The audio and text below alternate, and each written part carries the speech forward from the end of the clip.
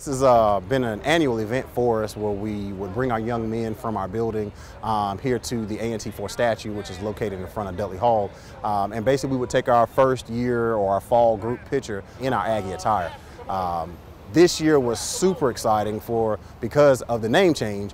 We're actually taking our first photo as the ANT4 Middle College and no longer as just the Middle College on A&T's campus. So we're super excited to be taking our group picture this year. When you think of the ANT4 and what they did with the Woolworth City, and when you talk about change, you talk about movement, you talk about just overall success, you talk about equality. These are the things that, or just the pillars that we want our young men to lean on. So it's super important that we're always looking back on our history and looking back on our just notable figures. So it's a sense of empowerment because we've worked so hard for so long, just through the generations, to grow as a community.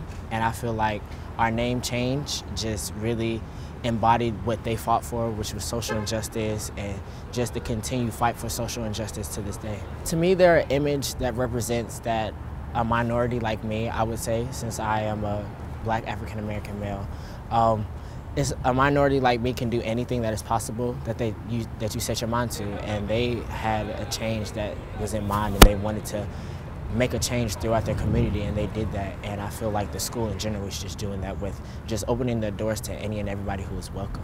Aggie pride!